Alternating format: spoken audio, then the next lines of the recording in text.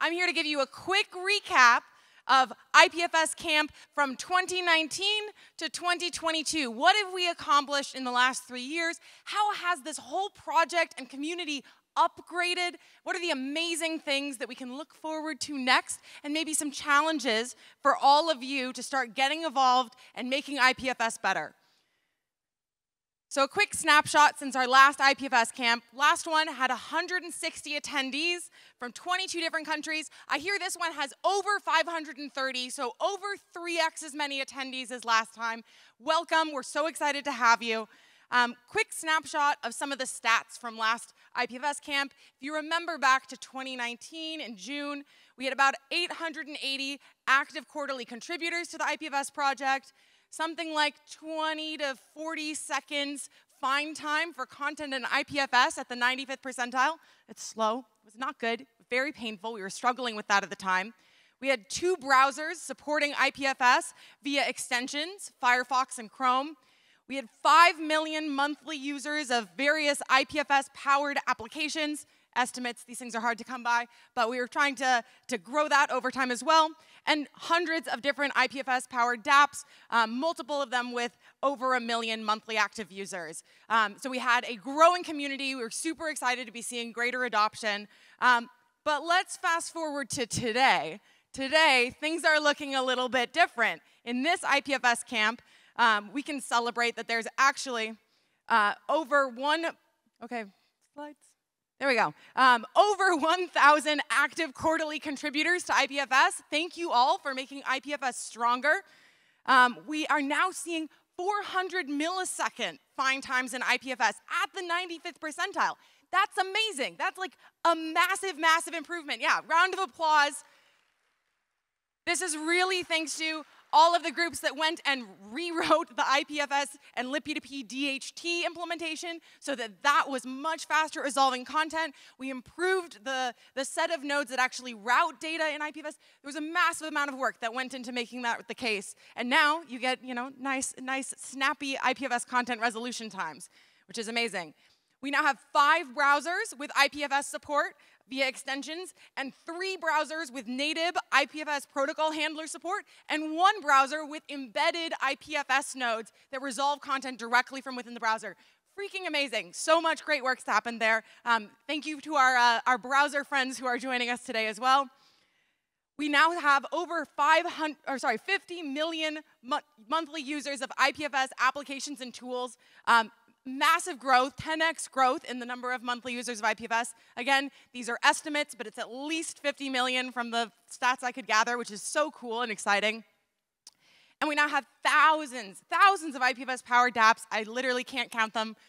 Please help me if you can. That would be wonderful. I would love to know what all of them are, update some of our ecosystem diagrams. And multiple of these have over 5 million monthly active users themselves. So we're really seeing the quality and scale of applications building on IPFS level up a ton in the last 3 years, which is fantastic.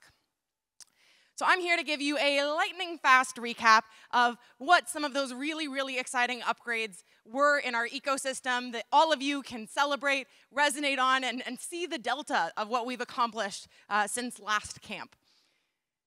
First, we doubled our active contributors to IPFS, which is super exciting.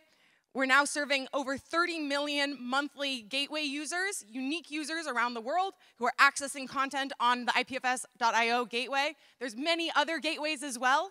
Please tell me your stats. I would love to help represent them to this community, but this is accessing things like NFT marketplaces or open games or metaverse assets or other amazing things all stored and served through the IPFS HTTP gateway.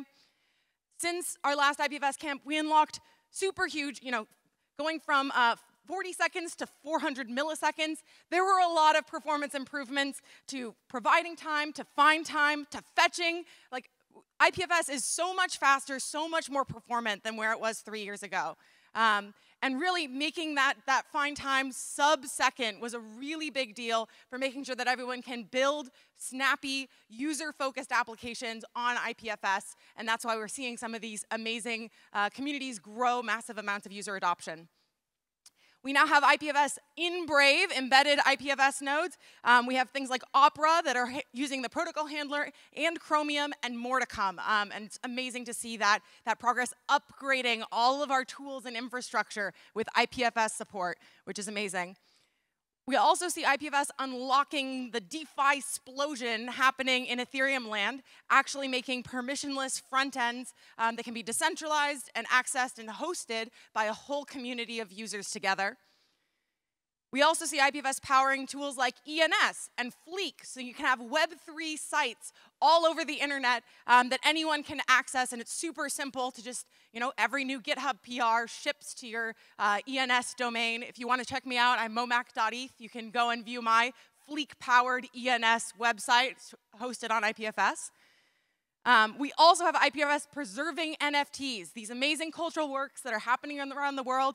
OpenSea has IPFS support. NFT.storage is storing almost 100 million NFTs and all IPFS enabled, so you get really good best practices to avoid things like rug pulls or data loss.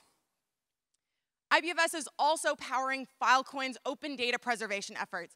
Things like the Internet Archive, the USC Shoah Foundation, Harvard, neutrino data from CERN. Many groups are storing their data on IPFS and Filecoin so that they can have verifiable proofs of that data being stored persistently.